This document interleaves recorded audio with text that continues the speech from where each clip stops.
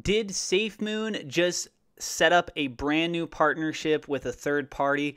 Well, I don't know 100%, but looking at some of the clues that have been lining up here, I'm wondering if they did do this partnership, if it's the company that I'm thinking about.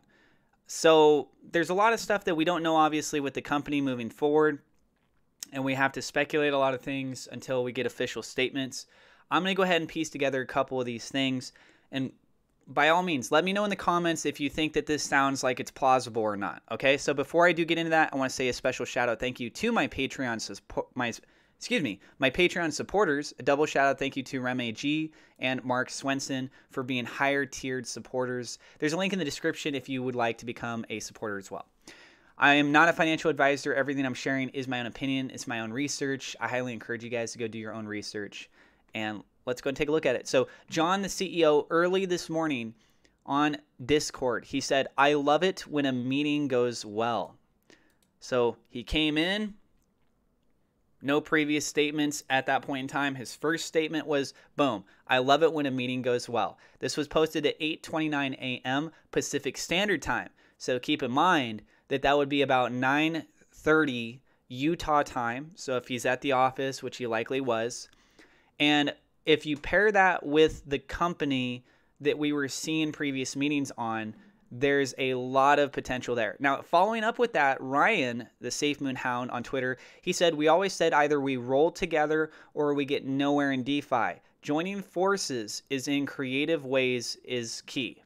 So I think he meant to say joining forces in creative ways is key, right? So he could be suggesting about the feedback from the community, the suggestions, and he actually pays attention to that.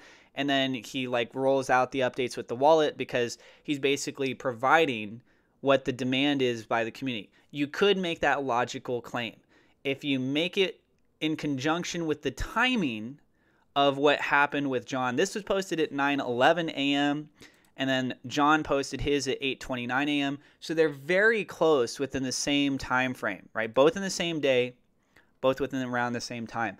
So if he's talking about a third party and partnerships there, what I have to kind of work off of is from the previous post by Thomas, also known as Papa.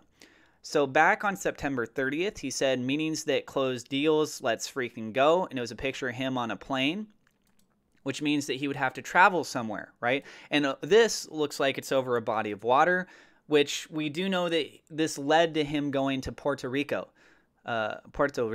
In case anyone was wondering about the day, really today is great. So this company right here, SunWest, they actually handle things with not only with homes and mortgages kind of a thing, but they've got an AI that they built out, and that was one of the things that they demoed there. So Thomas then posted this on October 5th. It's called Empathetic Technology. Morgan, we get you.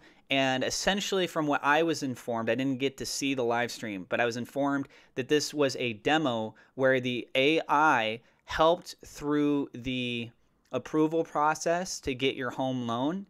And it was, yeah, like a progressive thing. It did a background check on the individuals, all that kind of stuff. And so he said, "See you live from Puerto Rico, witness empathetic technology that will shape the future of mortgage business." And that was SunWest Mortgage Company and Celligence, right? So the whole cell towers, Q-Cell, SunWest being there. Obviously, he met with the guy from SunWest right there. Do you think that the partnership very well could be with that company? Or do you think it could be from something else? Or do you think that it's just a simple regular meeting? Like he says, "I love it when a meeting goes well." You could be meeting with your fellow constituents, talking about SafeMoon version 2 or this project or that project, that kind of a thing. But keep in mind that if it was at 8:29 a.m. Pacific Standard Time, for Puerto Rico, that would be 11:29 a.m. their time. So it's pretty convenient of a time to discuss meeting stuff. It's not quite into the lunch hour. You don't know how long it's going to take, half an hour, an hour. But he posted that 8:29. So in theory, if they had a 1-hour session, instead of it starting at 11:30 when he said this, because that wouldn't make any sense, it could have started at 10 or 10:30. Likely it would have started at 10 on Puerto Rico's time. So, and that would also be for Captain Hoddle, let's say you go back 1 hour, so that would be technically around 8 o'clock. So a little bit inconvenient for his time, but you know, kind of matches up.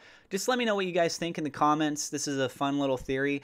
And if you're new to the channel, don't forget to hit subscribe, hit the thumbs up like button. It does help us out with the YouTube search algorithm. Click the bell icon so that you get notified because I do go live sometimes, and I'll see you in the next episode.